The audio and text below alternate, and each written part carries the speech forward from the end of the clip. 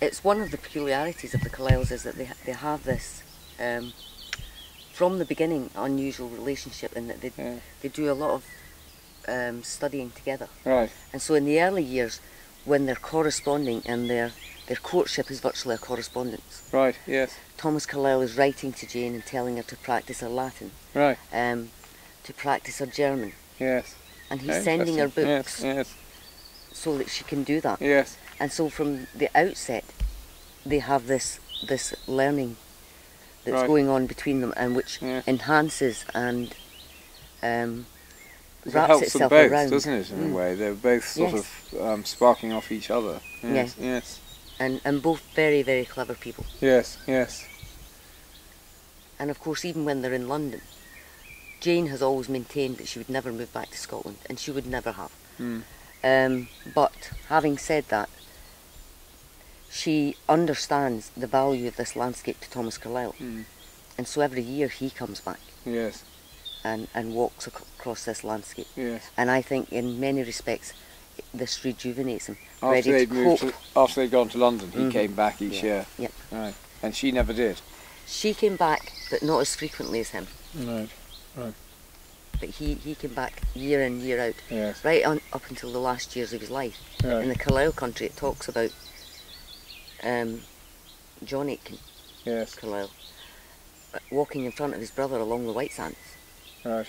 To keep away the hordes that were interfering with his brother's passage. Yeah. God, amazing, isn't it? Yes. He was a celebrity of the day, wasn't he? Yes. No, it would just be lovely to go back in time, wouldn't it, and see them acting out their lives here, and how totally different our lives are compared to theirs. If you think all the things we have today they didn't have, whether it's electricity or medicines or motor cars. I mean, we're so fortunate compared to. Well, they had a happy life. It must have been lovely living here, but it would have been quite a hard existence by comparison to ourselves I think today. it's when the Stirlings came to visit. Jane went in a horse and cart and drove furiously all the way to Dumfries to get some supplies to feed them. Yes, I've read that. Yes. And of course, it wouldn't have been a quick journey in those days. 2 hours. 2 hours I've read somewhere. Which actually, if one had a horse and did that today, it would take much longer. But then I think horses of that time were incredibly fit, because that was the mode of transport. So horses had to be fit. Yes, I think that's true. Yes.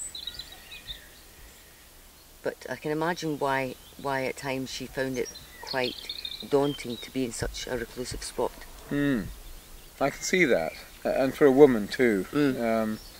I know she referred to it from every now and then. I remember reading somewhere that she was concerned about a sort of highway robber, that type of thing, happening to her, them coming here, and she would have no sort of protection against that. I mean, if one feels it's in a remote location today, Craigenputtock, God knows what it must have been like 200 years ago. I mean, it must have felt very isolated here. But everyone to their own. I love isolation. I love unspoilt countryside, and I love, areas where you can look out. I mean, there's not many places in Great Britain today which are left like Craigenputtock, where they are in remote, unspoilt countryside. I agree. I mean, on the one hand, like yourself, I'm concerned that Craigenputtock needs a great deal of work to be done on it, because nothing has been done, and it needs to be looked after and put back into the condition it was at that time. But also, one of the beauties of the fact that it hasn't been touched are that we do still have all the buildings. Someone hasn't mowed in and decided to change all the interiors and pull down all the farmsteadings. So you still get that sense of what it was like when they were here. Exactly. Even though we have some mod cons. Exactly. And we'll chat away. Chat away. Yes, so... you're very good at dubbing it over later. So when did you last come to Craigenputtock? It was last year. Right, yes. Because remember I came with the people from Estonia. Of course you did, yes, that's absolutely right. Yes. And again, that was a departure. Yes. Because do you know that there isn't a single volume of Carlyle's work has been translated into Estonian? God. And yet we get 2 Estonian curators. Amazing. Yeah. But what I'm hoping to do with that is a book friend of mine is going to give me another copy of Heroes and Hero Worship. Right. Yes. I'm going to send it to Estonia. Yeah. And I'm hoping that Birgit Yes. is going to translate it into Estonian. All right. And then I'm going to see if I can inveigle someone to actually publish it. Very good. And maybe have a launch with the Estonian embassy. Yes, excellent. Yeah. Because I've got, there's a lady who publishes an Estonian magazine. Right. Which which talks about the Estonian embassy. Yeah.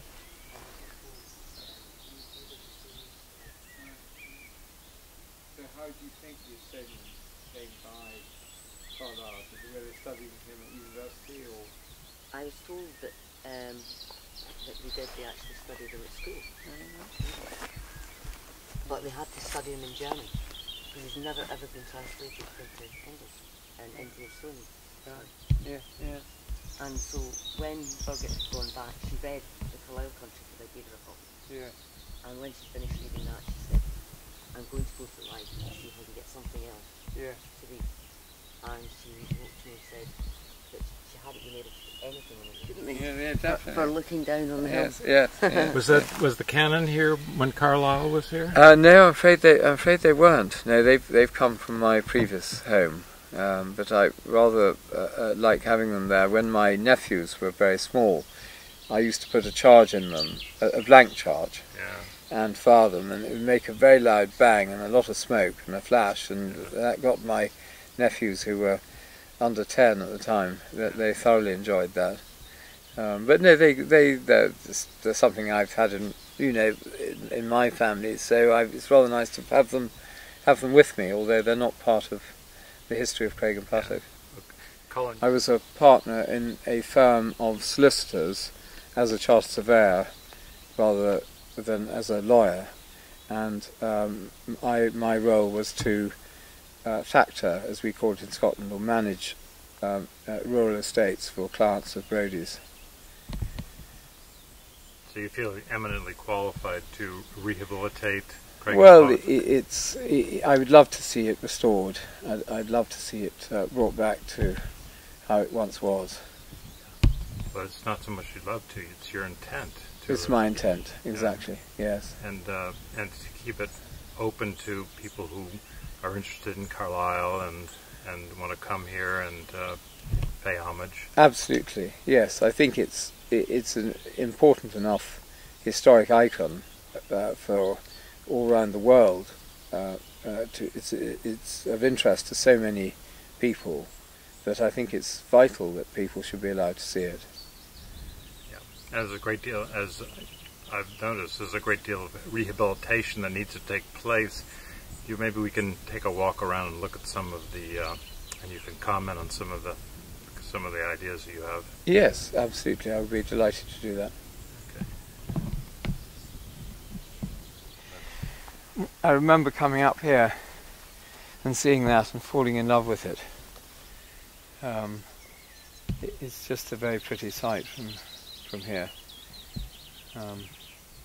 It's slightly obscured this time of year by the leaves on the trees, but you see it in its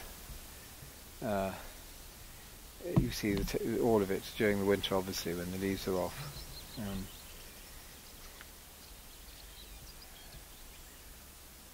Yeah, it's beautiful.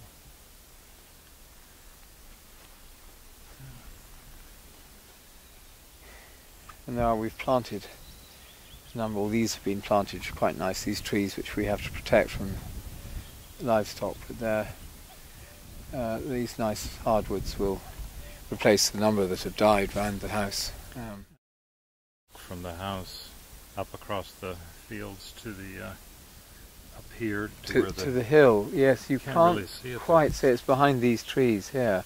Yeah. You can just see it rising slightly. Actually, I don't know if the camera will pick up the sun shining on it behind those trees. But they would have gone from my house. My guess is they would have gone from the house up this path is known as Jane's Lane. where that gate is. And the most logical way they would have gone would have been from the house through that gate, and then through this field to that far gate, which takes you up onto the Craigenputtock moor. And they would have walked across the moor and then started to climb the hill at the edge of the moor, and that would take them up to where they stood. And they came out with Carlyle came out with quite a famous quotation, didn't he, Mary, about the Dunscore Kirk. Do you know that one? I'm trying to remember the actual wording of it. I know, I can never remember. I know, I'm absolutely awful at this kind of thing. Yeah. No, it's gone. Yes. It's gone, sorry. Yes. They had I'll have to record it another time for you. Yes, they had a number of quite interesting conversations, and some of what they said has been documented, I think, isn't it? Yes. I've got to replace it. That's how I got the shutter shut. I am getting Very round. sensible. I've replaced a number of them, but they're all because of its historic nature. Historic Scotland have insisted on, which is right, which is what I would have done, is putting in new sash and case windows with double pane glass. Whereas what Historic Scotland wanted originally was for me to renovate the existing windows, but you can see from that one just how rotten they are, so there wasn't really anything to renovate. So luckily, after a lot of toing and froing, Historic Scotland allowed me to get Ventrola windows, but those put new windows in, but they had to be Ventrola, which are traditionally made sash and case windows, but with modern running gear, which you can't see. Yeah. So they work, even better than the original ones ever did. And that one certainly won't be saved, will it? No, that one is. It's a perfect place for a writer to live, which is what Yes, Emerson that's true, said exactly. to, Yes, that's true. To Yes. Carlyle, said, stay here and write. Yes, exactly that.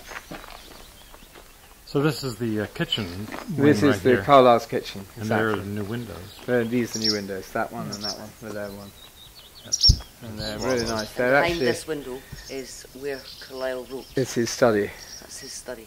Behind this window here. Downstairs. Yes. Yeah. He only gets to go upstairs once he moves to Cheney Row. Yes. And then he ends up in the attic. Yeah. Because of course that's soundproof for him. Yes. So That's true. again Yeah. you get this idea of someone who likes to work on their own, who likes to be quiet, and you can see the reasoning why he would have liked this place so much. Because when he gets to Cheney Row, there comes a point where on and off Jane is getting rid of people who have chickens, she's getting into negotiations with people who are having piano lessons, and all because Thomas Carlyle doesn't like noise. So this place for him would have been the perfect place for him to write.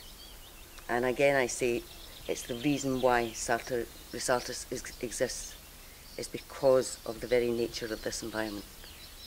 And interesting also that Thomas Carlyle phrased and actually invented the modern word environment. Invented the what?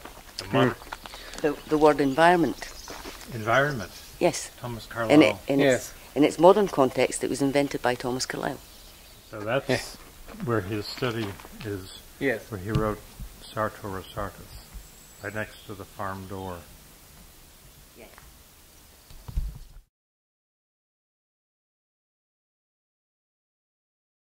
Alec's cottage, which was basically used to be up on the hill, which I think you've seen as you approach. And when Thomas and Jane came to live at Craigenputtock in 1828, Alec, and who was Thomas's brother, and Thomas's sister Mary were both living in the main house.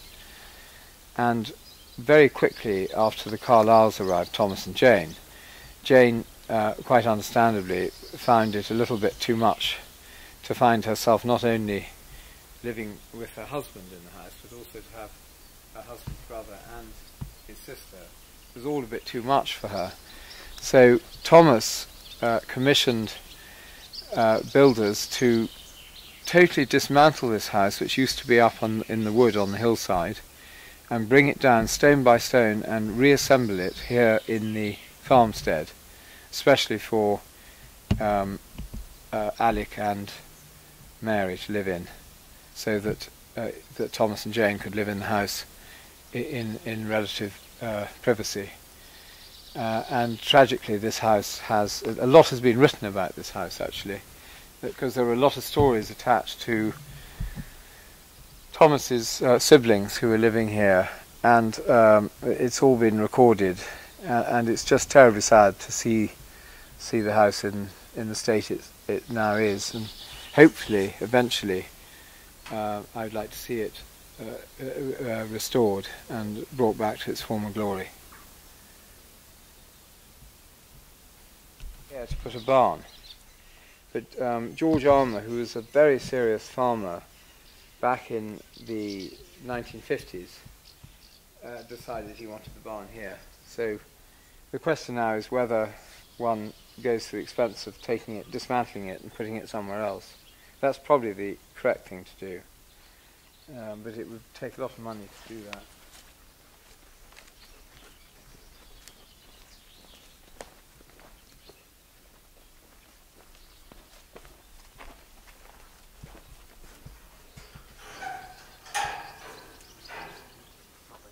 Shall I do it? I'll do it.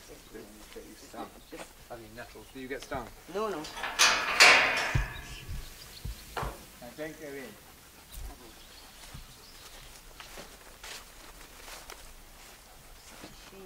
Isn't it sad? I can't bear looking at it. It upsets me too much.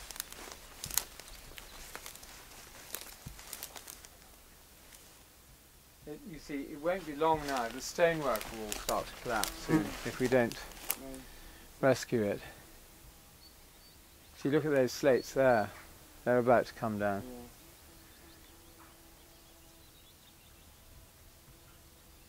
It must have been lovely when it was first built. I know. Because it's facing the right direction. Yeah. Which is more than what the house does. Isn't it? Yeah. I would say that what's happened is they brought this down. Yeah. I think they've added to it. Yes, I think you're right, actually. I won't stand all over this. Yeah. But this Looks different. Yeah, I know, I agree. I agree. I think. Clara, come here. I think that's. Yeah. I think you're right. I think it has somebody has. To But then the Helen Allingham picture, it's identical to this. You can see that this hasn't changed at all. So I don't know, unless you think they might have slapped a door in where there wasn't one. Of course, the Helen Allingham painting is from the other side, so you can't tell what. I think possibly, if this came down off the hillside, yes, you've probably got what is a smaller property than this originally. Yes. Because the chimney pots and some of this are dressed stone. Yes. Now, you get that on some of the buildings that James Carlyle builds anyway. Yes. And one of the things that he talks about, Carlyle, in the Reminiscences, in example, when he talks about his father building Cressfield, yes, it's that his father stops being a stonemason, not because he doesn't like being a mason, but because everybody wants very fancy houses all of a sudden. And so they're completely different style to what his father has previously done. And his father is not happy with this way, this modern way of building. Interesting. Yeah. And so whilst the Carlyles may have used some dressed stone, the arched houses, etc., are all rubble built. Right, yes. So that would make sense to me. Yes. And it would make sense that they've maybe enlarged these windows slightly as well. Yes, yes. So that they do face out onto the landscape. Yes. But why is this window blocked off? Is this... I think they had pigs in here. It's outrageous. Yeah. You see that wall there? I think these were pig kennels. I think you're right. I've seen a number of buildings that have gone out of use in this area. And they've turned them into the houses. It's absolutely outrageous, but that's what I think happened. They thought, oh, let's use that old cottage to put pigs in. And no so thought. Awful. I mean, you know. And particularly such a historic house too. But then I'm sure with lots of historic houses, things like that has happened in the past, and you can still bring them back to their former glory. Yeah, you can. No, it would just be so nice to see this painstakingly restored and put back exactly as you see it. The windows look a similar size to those on the house itself, don't they? Yes, I've just noticed something quite interesting. That window's at a higher level to that Yes, one. I noticed that. This is strange. I don't know why that. Yeah. It's almost like the house is getting bigger as it goes. It's going downhill, and it's like, which is probably what exactly it is doing. It looks like That Yes. corner is shorter and that corner there is longer. Yes, so it that's is, what in it fact, is. it's built into the hill. It's isn't built it? right into the landscape. Yeah, it isn't is, yeah. And again, that would be a feature of the type of work that James Carlyle would do. Yes. He wouldn't level So it you up. think James Carlyle would have built this? I think him In and other words, took it down from the hillside and brought it I here. certainly think he would have I'm sure that supervised makes the work. sense, because Thomas would want to use all his family as much as he could to do everything. Well, I know in the past the assumption has always been that when James Carlyle stopped being a stonemason and stopped working as a stonemason, that was the end of the trade. Yes.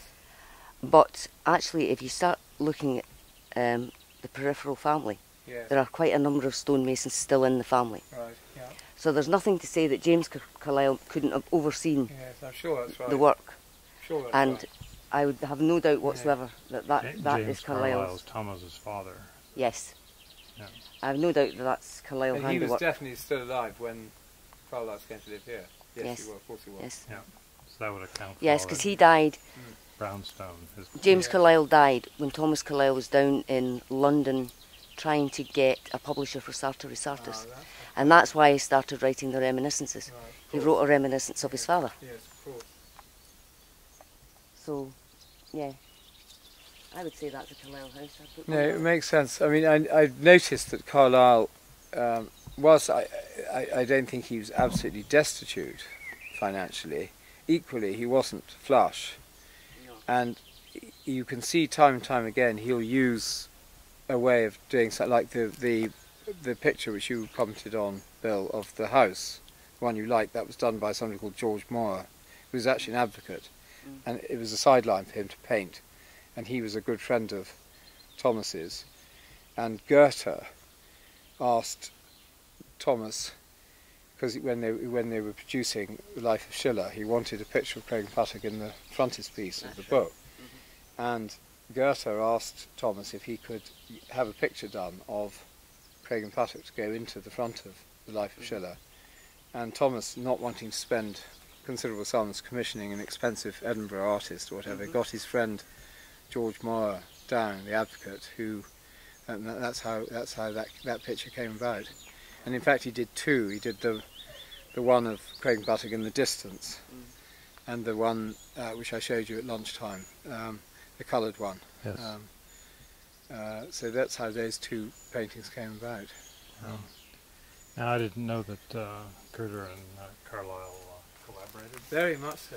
And they were collaborating here at Craigenputtock. Goethe was here. Goethe never came here, but whilst Carlyle was living here, he was corresponding with Carlyle, and rather tragically, Goethe actually died when they were here still. I think Goethe died.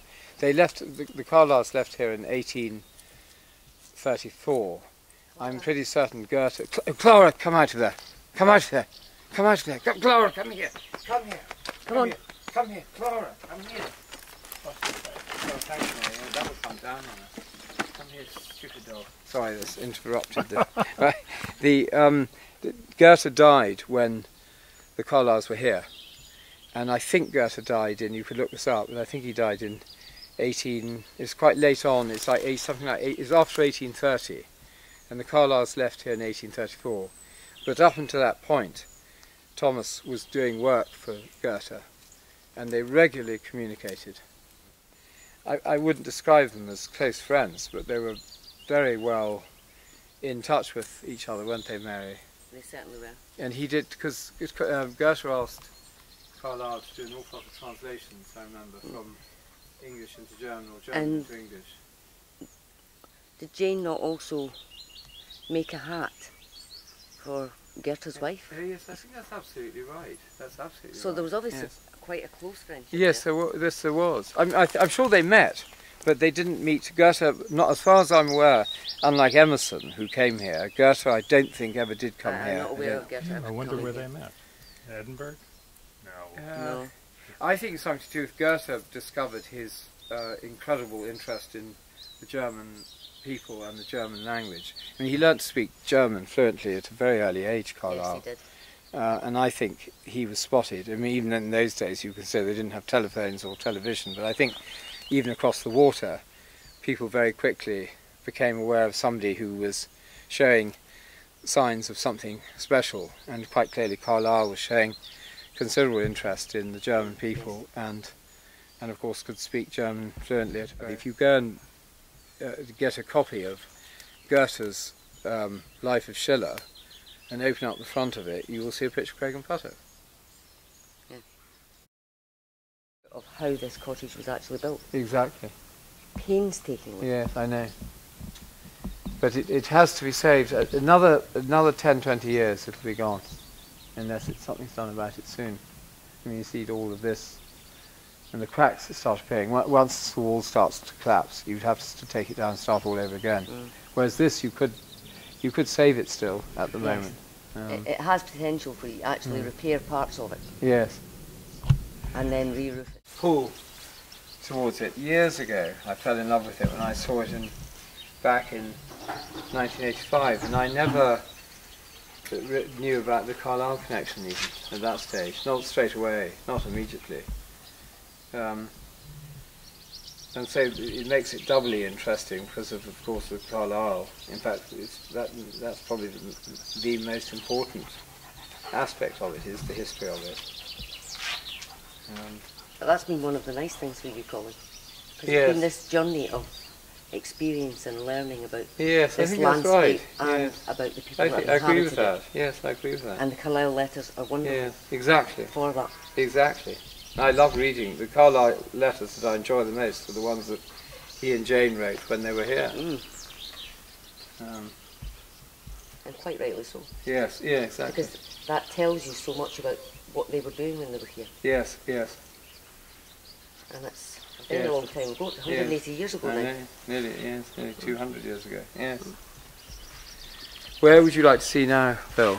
I think we've pretty much seen that. Yes, okay, Yeah. yes, yeah. I don't think we need to really go. We could go round the farm. I could take you round the farm in a vehicle, but I don't, unless you particularly want to have your abdomen shaken about.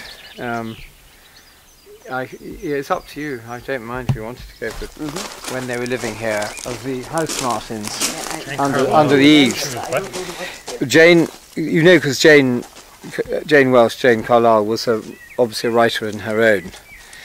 She wrote a lovely poem, you can get it, it's on the internet, of the house martins, or swallows, whatever you like to call them, living under the eaves at Craigenputtock.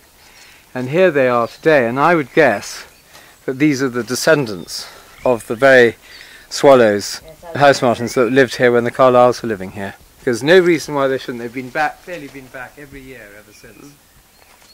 I would say so. It was the very same knocker that Carlyle talks about when he came back after when they moved to London. Although I would have said that if this was the original door, these were originally panelled. Yes, they were. And they in wouldn't have fact, been I know glass. that my predecessor had those cut into the door. And I have to say, although that's probably the original door would have been solid, if that isn't the original door, which I suspect it probably isn't actually. But my predecessors had these cut in, and it has made a huge improvement to the amount of light getting into the house. Because it's always a difficulty with these north-facing houses. It would have been a dark hallway, or quite dark as it is, even with the windows in. But it would have been very dark with a solid front door. Possibly what's happened at some earlier point.